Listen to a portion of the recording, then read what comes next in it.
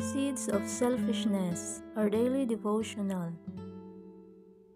Your education begins the moment you enter the world. A baby learns the sound of their parents' voices. They learn that when they cry, they are responded to, and that when they eat, they feel satisfied. But one thing babies don't have to learn is selfishness. It's in the human DNA. They instinctively demand whatever they want and throw a tantrum if they don't get it.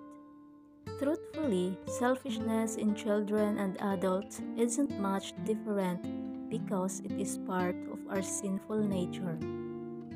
However, dying to self needs to happen in order to truly be a friend and follower of Christ. In fact, your salvation depends on it. There will not be any selfishness in heaven. The Bible says in Luke chapter 9 verse 23, "Whoever wants to be my disciple must deny themselves and take up their cross daily and follow me."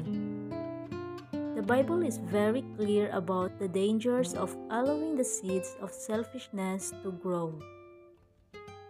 Luke chapter 9 verses 24 to 25 says, "For whoever wants to save their life will lose it, but whoever loses their life for me will save it." What good is it for someone to gain the whole world and yet lose or forfeit their very self? In other words, if you're focused only on you and trying to save yourself, you will be lost. God wants you to have an unselfish heart and love Him so much that you would be willing to lose your life for Him, not putting your selfish ambitions above God. Philippians chapter 2 verses 3 and 4 tells us, "Do nothing out of selfish ambition or vain conceit. Rather, in humility, value others above yourselves, not looking to your own interest, but each of you to the interest of the other." Selfishness will never bring happiness, nor will it draw you closer to God. It only leads to heartache, pain, and sinful acts. We're told in James chapter 3 verse 16, "Where jealousy and selfish ambition exist, there will be disorder and every vile practice."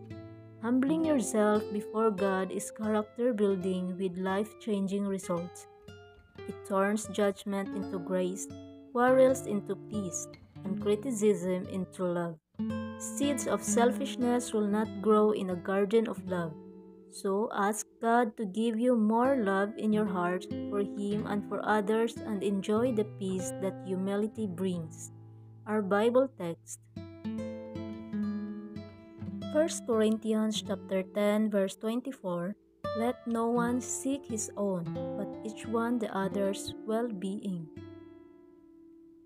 Proverbs chapter 11 verse 25, "The generous soul will be made rich, and he who waters will also be watered himself."